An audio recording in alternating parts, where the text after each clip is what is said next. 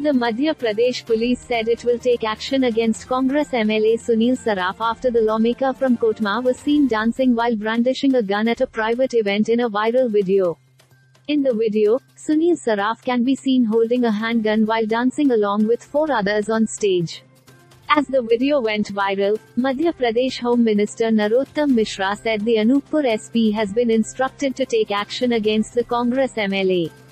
A 3/4 A 3/4 A degree A micro A section A 3/4 A euro a squared A degree A degree A 3/4 A 3/4 A degree A micro A 3/4 A squared A micro A 3/4 A degree A squared A micro A euro A squared A degree A degree A euro A 3/4 A degree A micro A 3/4 A degree A. Earlier in October, the Congress MLA was booked for allegedly sexually harassing a woman on the Revanchal Express.